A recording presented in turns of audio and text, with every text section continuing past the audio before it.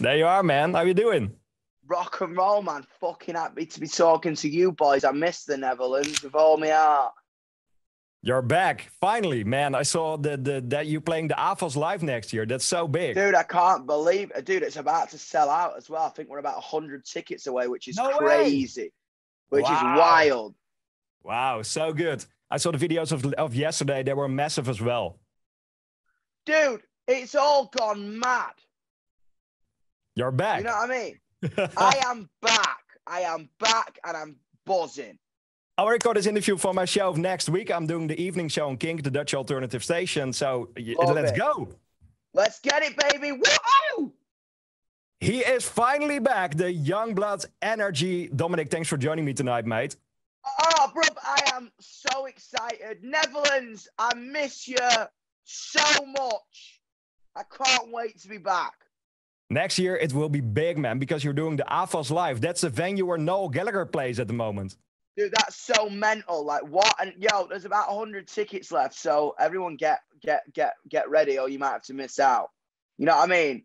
I might put a second night on, to be honest. That's what we're talking about, so we'll see. Wow. but that's the massive thing now. You released your album Weird last year, and now you're finally allowed to play that album. Dude, can I tell you something? I'm on tour at the minute, right? I'm in Manchester, England. We've got 2 nights sold out here. It has been insane. Like, it feels like everyone's been cooped up like a chicken, and now everyone just wants to go mental. Like, it's been incredible. And, like, to be back with the best family and the best fan base in the world, like, I'm just excited. And like, I can't wait to get back to the Netherlands because you guys were the first one who believed in me. You were the first country. I'll never forget that. Never forget that. You were the first to play me on the radio. You were the first to sell out the shows. I remember the first show we ever sold out was upstairs at the Melkweg before nobody in the UK wanted to give a fuck. And I will never forget that. You have such a special place in my heart. I can't wait to see you all. We have to still wait a bit, but Yungblud is back with a new song as well. It's called Fleabag. You played it on Leeds for the first time. And that reaction, mate, it was right the day after you released it, right? Bro, and they were screaming it. I'm like, what is going on? To be honest, like, my life at the minute has just been fully, like, big moments, like, what is going on? Like, I can't believe it. We played our biggest show in London last week, 10,000 of us, and it's just a bit of a whirlwind, man, to be honest. I'm just excited and just very proud to belong to a community that celebrates love, equality, acceptance, and screams it, man. It's just rock and roll, innit, you know? Every generation has an artist which they are look up to. It was David Bowie, it was Chester Bennington, and now you are that guy for a new generation, man. Dude, it's so crazy, and I truly love each and every one of them so much. I'm excited. I'm full of energy. I'm full of life, and I can't wait for you all to hear the new music. It's crazy. I heard you have 2 albums to go. Dude, literally, I was like, during lockdown, man, I went into the studio with my mates, and we got one album that's like really Britpop and experimental. Oh, wow. and one idea, but that's not quite ready yet. So I've got another one that's coming first that is like literally, like, I think probably the best music I've ever made.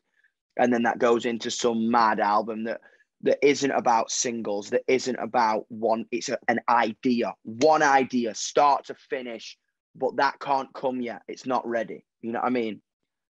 I love that how you make music, because your new song Fleabag, it reminds me of the 90s grunge. I hear Nirvana in it.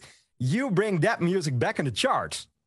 Dude, all I want to do is I think rock and roll has such a feeling that no other music can compare. You know what I mean? I think it has this release that needs to come back and needs to be radiated throughout the world again, you know? And it is back in the charts. Ramford Short, I play a girl called Nessa Barrett. There is Machine Gun Kelly, there is Yungblud. You are all in the charts with this guitar music. Dude, it's so sick. I can't believe it. It's just the best feeling in the world, man.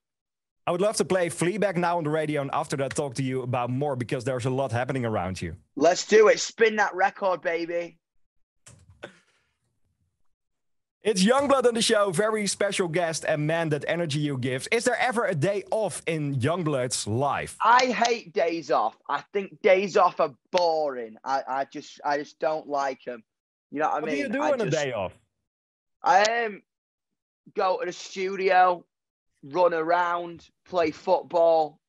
You know what I mean? I don't like them. I hate Sundays. That's why I hate Sundays. I'm like, what am I doing? I've got to do something. You know what I mean? It sounds like a great song title. I hate Sundays. Do you know what? That sounds like literally. I might write that. 50% credit to you, yeah. There we go. What I love about your music is that you do it all yourself. You do what you love. You don't give a fuck about what other people think. You just make your music. That's it, man. That's what I always wanted to do. When I grew up, I just wanted to belong somewhere. I wanted to belong to a movement, an idea. And I think with it all, I just never expected it to get this big. You know what I mean? I think with what Yungblud represents, I just wanted to do something that's not quite been done yet. You know what I'm saying? And I can't believe it. I'm just so proud to just stand up there with my incredible family, you know, and play every night. It's the best. But is it hard sometimes because Yungblud is getting bigger, more people are involved, more people with meanings about it?